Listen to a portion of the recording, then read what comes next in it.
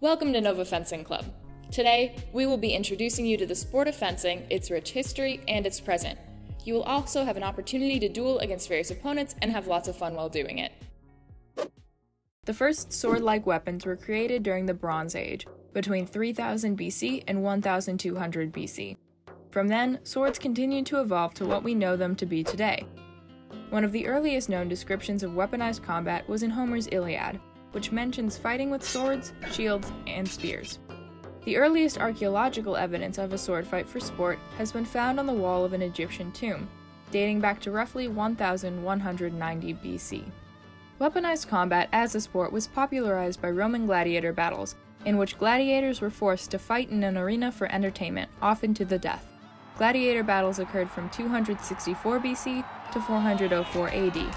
In these battles, many different kinds of weapons were used, including swords. The Romans also made many developments in swordplay that helped lay the foundation for modern fencing. For starters, the Romans invented the gladius, a short sword used by soldiers that was far stronger than any sword previously used in combat.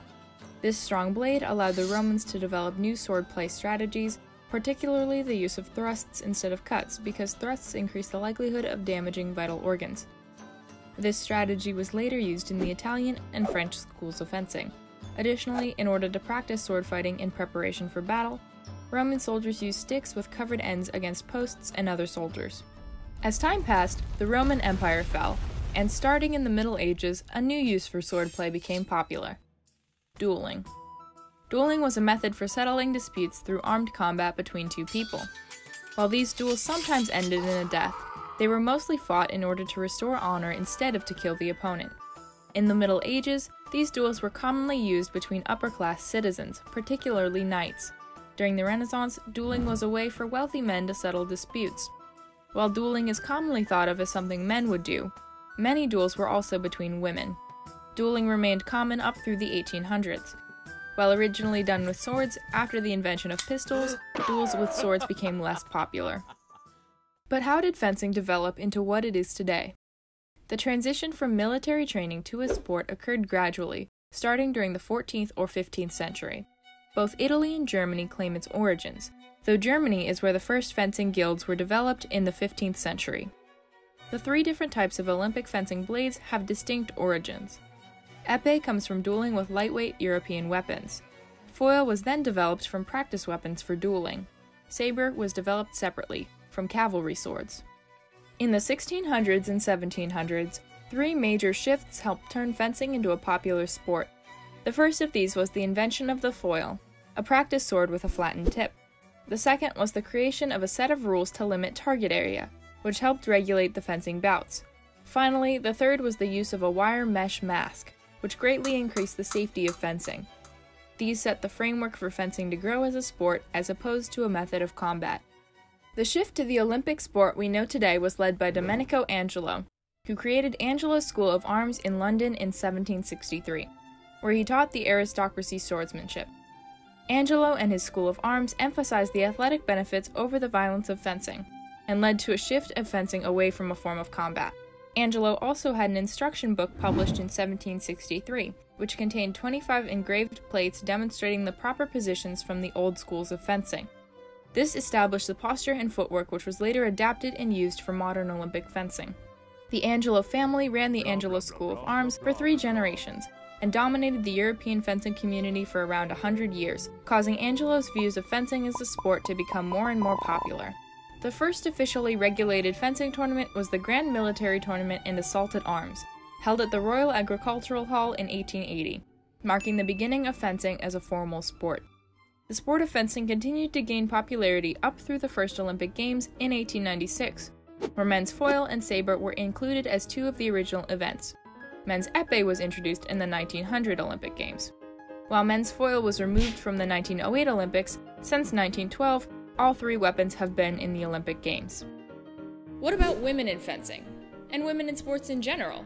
Well, now that you have a history of fencing, let's talk about women in sports, and go all the way back to the first ancient Greek Olympic Games, held in 776 BC.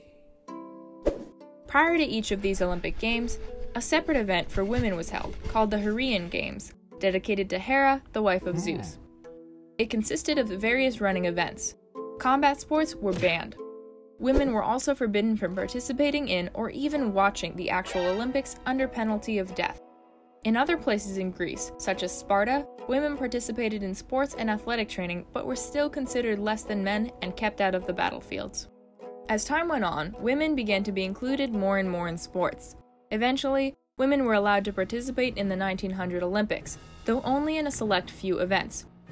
Boxing was the last Olympic sport to open to women in 2012, though some sports still have different requirements and regulations for men and women. Now, 1/3 of the International Olympic Committee are women. Women were allowed to participate in the sport of fencing rather late. Despite being involved in dueling historically, French fencing clubs only first opened their doors to women during World War I, offering separate classes for them in an attempt to remain in business during the war. Since then, women began participating more and more in fencing. Women's foil was first allowed in the Olympics in 1924. Saber and épée, considered the more violent fencing weapons, were deemed unsuitable and inappropriate for women, so they were added to the Olympics much later. Women's épée was introduced in the 1996 Olympics, and women's saber was only added in the 2004 Olympics. Today, there are opportunities for women to fence all three blades at many different levels. There have been numerous famous female fencers, including Doris Ouellette, Marielle Zagunis, and Ibtihaj Mohammed. Some tournaments now even have mixed events, where men and women can compete together. In the United States, there are opportunities for women of all ages to fence, and the number of women in fencing is continuing to grow. There are also a wide range of opportunities for fencing in college, ranging from the club level to Div 1 teams, and fencing in high school can even lead to college recruitment. Overall, modern Olympic fencing provides many great opportunities for everyone. Who knows, maybe you will write the next chapter in fencing history.